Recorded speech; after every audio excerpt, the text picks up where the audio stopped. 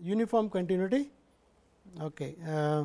Equivalent ways in terms of sequences, every continuous function on a compact set is uniformly continuous.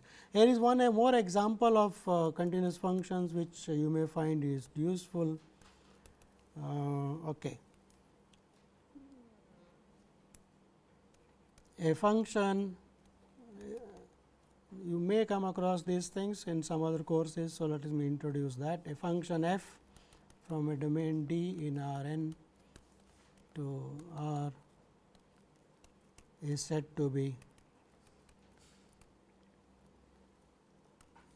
Lipschitz. He was a mathematician who first gave this definition. So, goes by his name, is said to be Lipschitz if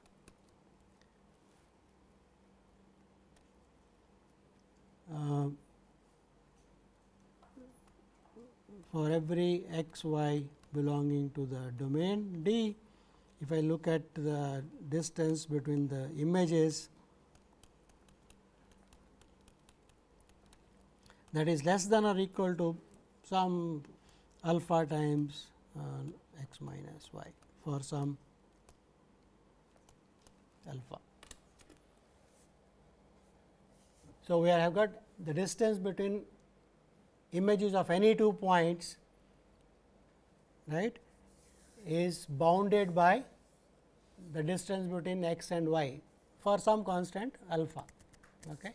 So, sometimes one says it is Lipschitz of order alpha, or does not matter actually, some power sometimes, but this is the simplest kind of Lipschitz function you can think of. So, claim f Lipschitz f uniformly continuous. Is that okay? Because it directly gives a measurement between distance between x f x f y and x and y. So, if x and y are close, obviously f x and f y are close obviously, or if you like, if a sequence x n y n goes to 0, then f of x n minus f of y n will go to 0. Either way you can look at it and say this is a class of functions which is uniformly continuous. There are many other useful results because the domain is compact. Okay, probably I should, yeah, I think it is okay. Let me state one more probably and prove if okay. So, let us say f is from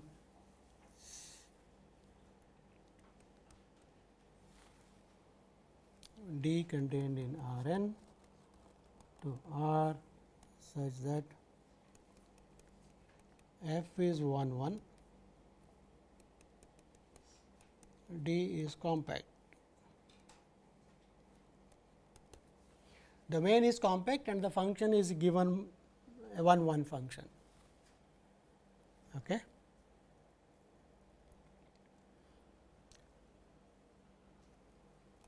If the function is 1 1, then on the range there is a inverse function available, right. Every 1 1 onto function has a inverse from the range to the domain. So, that function is normally called f inverse from the range f of D to D, right. So, what is the inverse function? X, point x goes to y. So, inverse function is you bring y back to x from the range back to the domain. So, you can think of as composition of these two being identity map. Okay. F composite f inverse is identity map on the set D. The claim is continuous if f is continuous.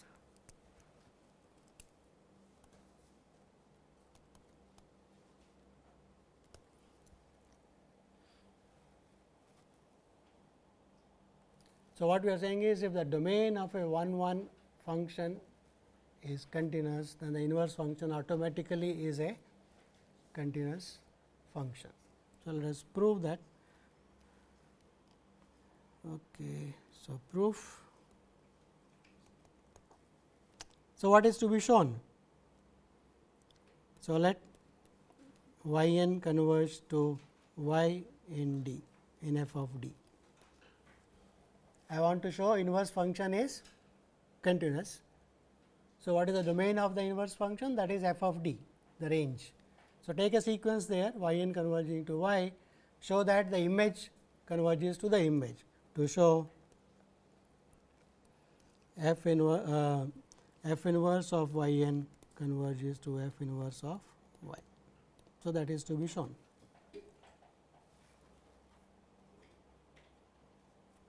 So, and what is given to us? The domain is compact and the function is continuous. So, from the range somehow we have to come to the domain, because something about the domain only is given. And how can I come back? Because y n and y are in the domain, they should be the images of something in the, they are in the range. So, there should be image of something in the domain. So, let us write that. So, let x n x belong to D such that f of x n is equal to y n and f of x is equal to y. So, x is the pre image of y and x n is the pre image of x y n. So, now x n and y n are, x n is in the domain, x is in the domain, right. So, now since x n belongs to D, and now here comes our compactness, D compact implies there is a subsequence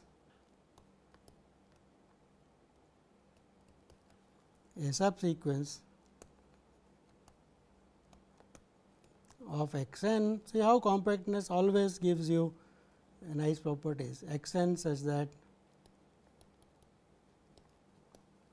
x n k converge these,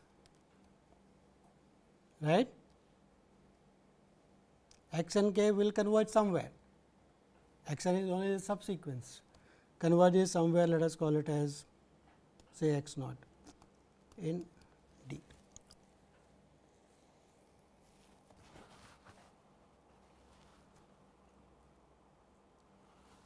Right. F continuous will imply what? F of x n k converges to f of x naught.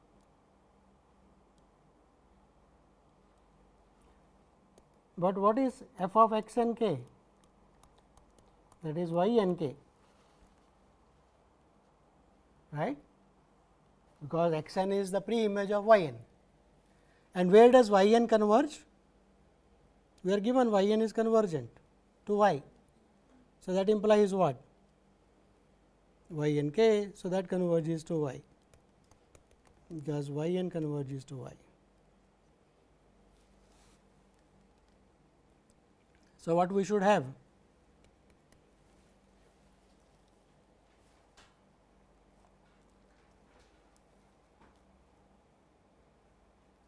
On the other hand, it should converge to f of x naught, okay, and this y is equal to f of f x. Let us also write actually this is y. So, what we want to show? We want to show f of x is equal to y. So, what we have gotten? So, implies f of x naught is equal to y, right. This converges this also converges to y. So, we have gotten this. Can I say x is equal to x naught?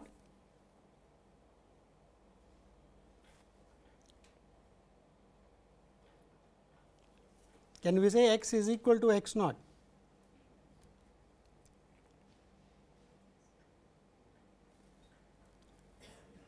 Why? I know f of x is equal to f of x naught, f of x is equal to x naught, but function is 1 1. We have not used that fact anywhere, right. Note f of x naught is equal to f of x, right, because x and k converges to x naught. Continuity implies f of x and k will converge to f of x naught, but this also converges to, right, f of x y is equal to f of x. What is y? Y is equal to f of x, right. So, these two are equal. So, implies x is equal to x naught because f is 1 1, right, f is a 1 1 function. So, x must be equal to x naught. So, what we are saying that y is equal to f of x, right, that is what we wanted to show. So, hence f inverse is continuous, right. So, it is a continuous function. So, that is one consequence of saying it is. I think I should make a remark, probably you should try to remark D compact is cannot be removed.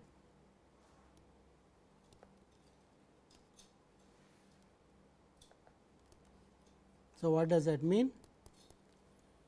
In this theorem, we had the condition, right, D is compact. That condition, if the domain is not compact, even if the function is 1 1, inverse need not be continuous. So, try to construct an example, otherwise in the tutorial class you will discuss it. Okay. Right. So, what more one should say? Okay, I think enough of uniform continuity. Let me also come back to the concept of connected subsets of R n, that I said we will do it later. So, I think this is the right stage to look at connected subsets in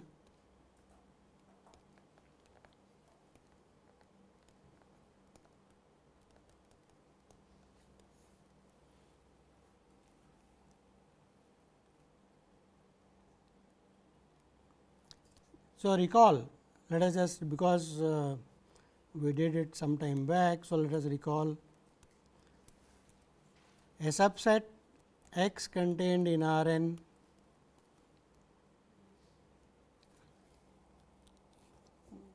is called connected. I am just recalling if x does not have a separation. So, what was the meaning of saying x does not have a separation? That means, x cannot be written as A union B, A B non-empty, A and B separated, right. If a set can be written as a disjoint union, it can be partitioned into two parts. Not only partition, if that is a separation, then we say the set is disconnected. If no such thing is possible, we say it is connected. The typical example was that of an interval. Interval is a connected subset of the real line, because whenever you try to cut it into two parts, right, one part and the other part they will be disjoint. You can cut it into two parts, but they will not be separated. Separated means what? Every point has a neighborhood which does not intersect the other set. And keep in mind neighborhood, okay, in R n, okay. So, and we said this is also equivalent to saying that there does not exist any set U which is not empty, which is proper subset of x, U both open and close. So, this is equivalent to saying there does not exist any subset of X which is both open and closed, right, because if it is both open and closed, this and its complement in X will give us a separation, right. If not, so it will be separation.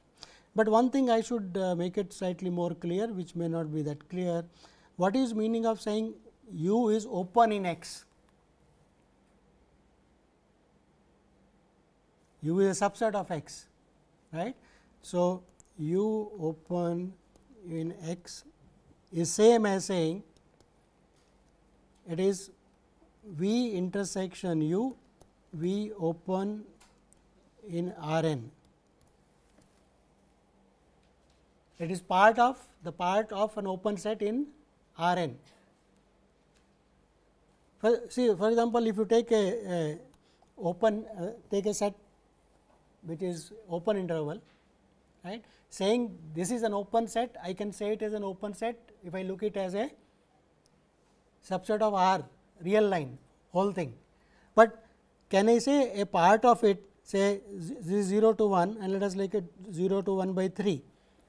Can I say 0 to 1 by 3 is open in 0 to 1? Yes, but supposing I close it here, I take the closed interval. Okay. Now, can I say that 0 to 1 by 3 is an open subset of the closed interval is open in 0 to 1?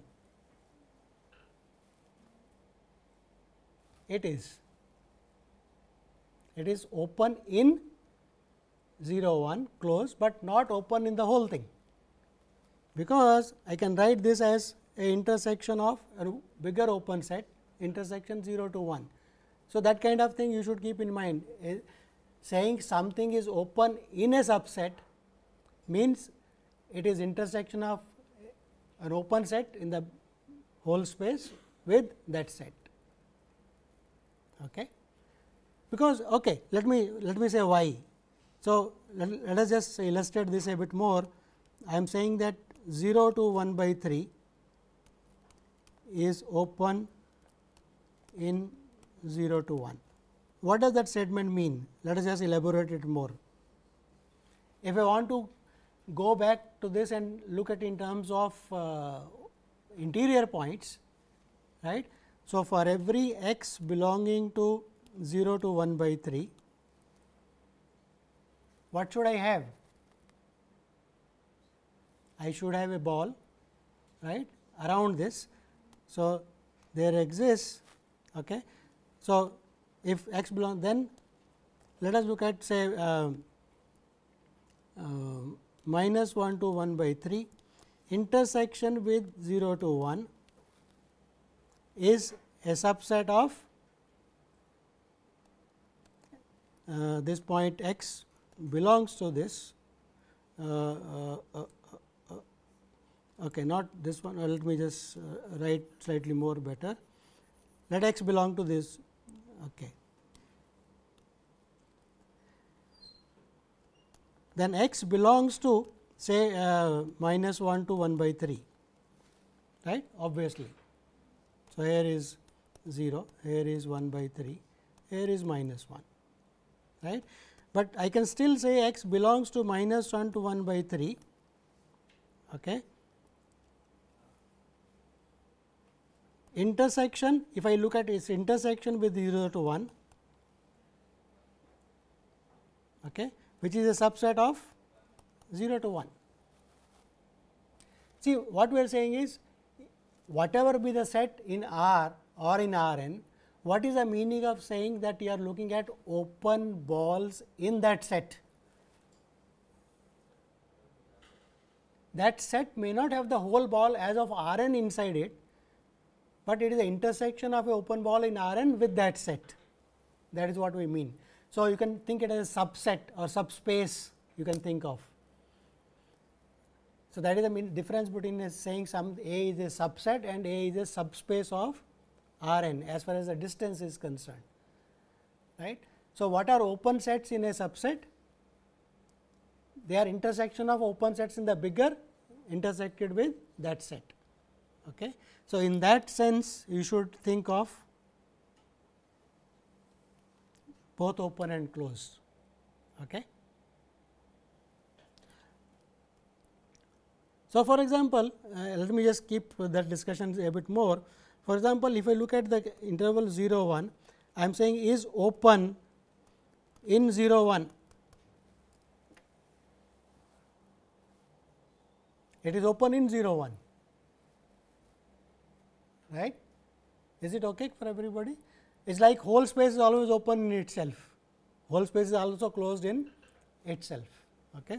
So, this because this way of looking at things helps to later on to define many things in higher courses. So, let me see what I wanted to do was the following. So, here is a theorem which is very useful. Let X be a subset of R n.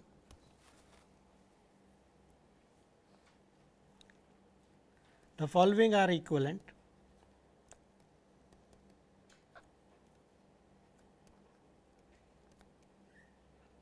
I am going to describe connectedness in terms of functions. 1, X is connected,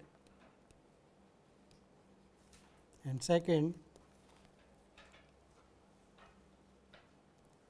if f is a function from x to 2 points at 0 1,